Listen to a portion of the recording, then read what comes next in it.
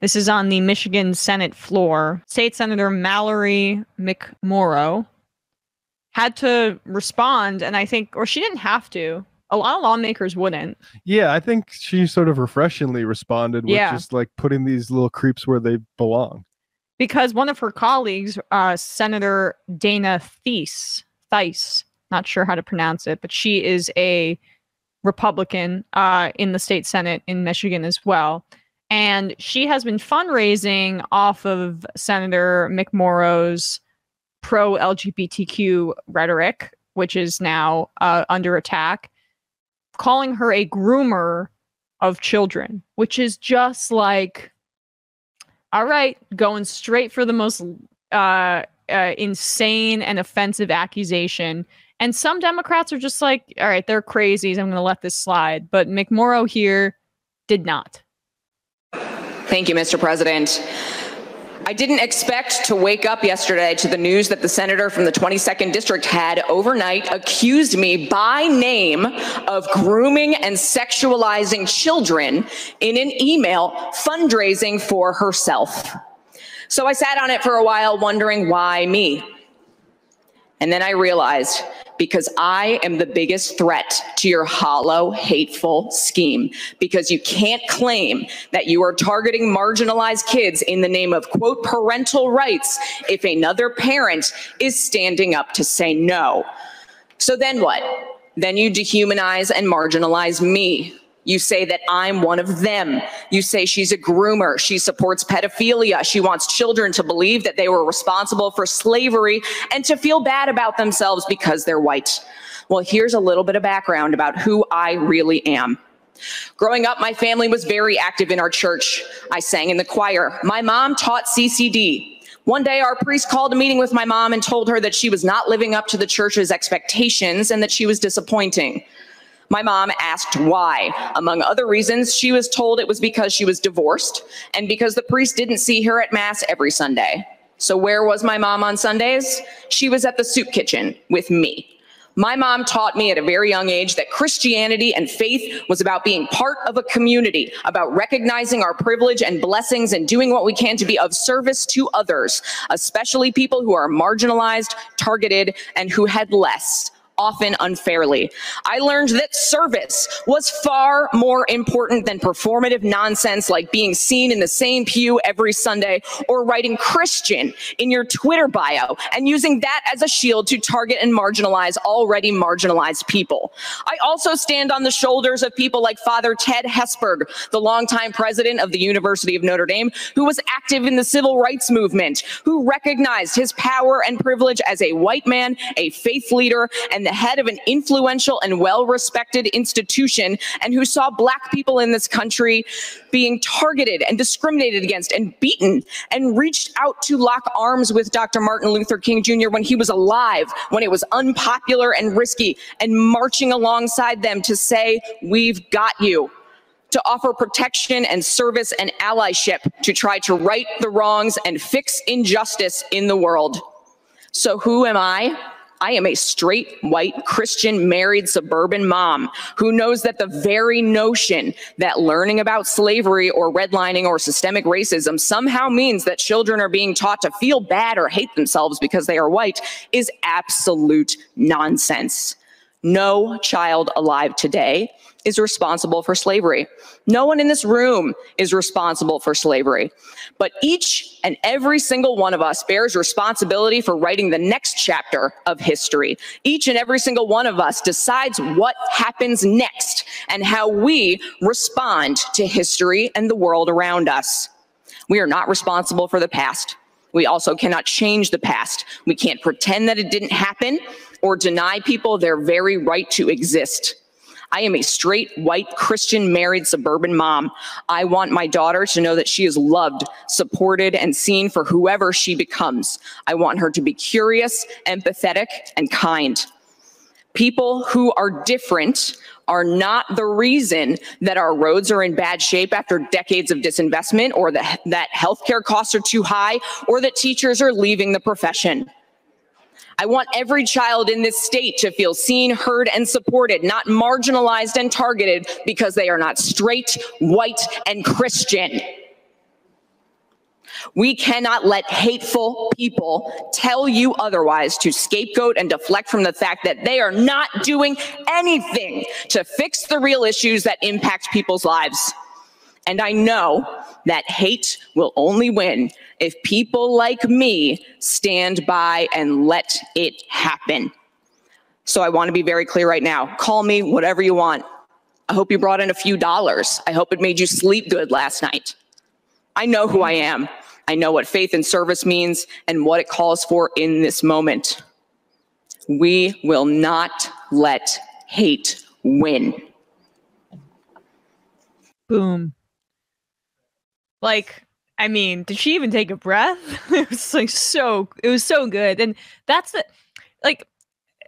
the concept that, yes, children today are not responsible for race, slavery, or you know, that is the straw man that the right sets up. The fact that she blew it over, aggressively so, is helpful because it reframes the conversation. But we do, as she said, have a responsibility for how we teach that history in the present. Well, yeah, she makes a good point when she says we need to write the next chapter, and you can't write the next chapter without an understanding of what happened in the previous chapters, because otherwise you start writing this chapter and you start having to ask these questions like, hey, why are certain groups more economically and civilly or less economically and civilly secure than other groups? I guess we'll just not address that, right? Well, it's because we have inheritances, like literal financial inheritances from these unequal times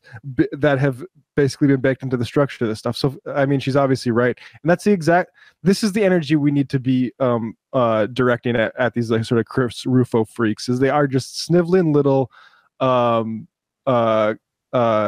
cowards or freaks that want to mythologize history and act like any sort of challenge to that is some sort of exercise in self-hate, as opposed to just understanding the world that you live in and the community, like she says, that you're trying to help. A denial of inheritance also leads to the exact kinds of divisions that help right-wing politicians, because when you don't have an understanding of that inheritance, what do you think about why Black people are poorer in this country than white people on average? This is why you have to start talking about the bell curve when it comes to Black people, or you need Charles Murray to come up and start having cultural pathologies that explain it. Black culture makes them inherently less they're not able to fit into society in the same way. They don't have the IQ that white people do. Right. It's because they sag their pants. They train that this kind of thinking trains racism. It makes it it's a much more fertile soil for racism. And that's the exact reason why Republicans in this country are capitalizing on this. And I also want to make this other point too. I've evolved on my atheism because in part by talking to Michael a little bit, but two, religion is not the problem in and of itself. It is the use of religion to exacerbate inequities and further bigotry. And casting aside people who are religious and who may have faith means you're also casting aside people like Mallory McMorrow's mother, who was at a soup kitchen. Yeah. And particularly, like, the big problem is it is about the community, and particularly, like, and I haven't really believed in God my entire adult life, but I also am aware of, like, the sort of direction that New Atheism took, basically being a sort of defender of American foreign policy in the Middle East, basically saying that Muslims are Islamofascists, primitive, need to be democratized. And like that was clearly an awful thing, and I think a big problem with atheism, and that I think most atheists, if they're honest with themselves, understand, is like it does what you do with withdraw from the community there. And for a lot of people, that's fine, because that community isn't that great, right? There's a lot of homophobia and stuff like that in certain churches. So like I understand like not wanting to go to the specific community that modern churches provide, yet community is still important. And to the extent that religion survives for as long, it's because it actually does sort of have those things, has the community element a part of it. And of course, like the power justification part of it is another reason it survives from the powerful. But the reason people like it is because of the community part of it. Right. In the absence of actual infrastructure in this country and social safety nets that provide for people, I mean, like, who are we to say, and I know this is a little off topic, but that a church can't provide a similar function for people than, say, you know, some of the social programs that like the Black Panthers were trying to build in the 60s for their cities. I mean, it's a different situation, but like these are community-based social safety nets in a society that casts aside everybody and provides you with no health care and no wages and stuff. I think it's an arrogant perspective from a lot of like big city liberal atheists to claim that these are all inherently wrong. Yeah, I mean, atheists should have their own soup kitchens. If Richard Dawkins was serious about organizing like 10 years ago or whatever. I mean, there is the problem with the sort of like long-term problem with having churches take care of this stuff is they start to get patriarchal about saving souls and stuff like that. And so like, you don't want to have right, like are they going to help a gay person or a trans person ex-church? Like, you know, who knows about that? Totally. I know. But yeah, like the register she's speaking in is exactly right, and really impressive, I think. I agree. My point is just broad strokes discounting of churches and religious organizations within smaller communities, frankly, sometimes comes off as elitist out of touch. Yeah, it's like it's because it's like you're only going halfway. You're realizing like the limitations of these things without realizing like you need to have something to replace it with. Right. Will from Indiana, Senator McMorrow seems like if Shiv Roy gained a soul. As a ginger, I'm allowed to make that joke. In all seriousness, though, absolutely great speech, and she really outlined what we can do to stop the right-wing mindset of what American society should be and write a better future, as she said so well. Left is best. Lurking Prophet. Atheists do have their own soup kitchen, and they don't proselytize to people in exchange for food. Okay. Do they, though? I was about to say. Like, I mean, I'm certain there is probably some limited ones, but not to the extent that organized religion does. I mean, if atheists have organized even a fraction of the like soup kitchens as like even the Catholic Church has, I'll be very impressed, and I'd like to hear about it, but I'm skeptical.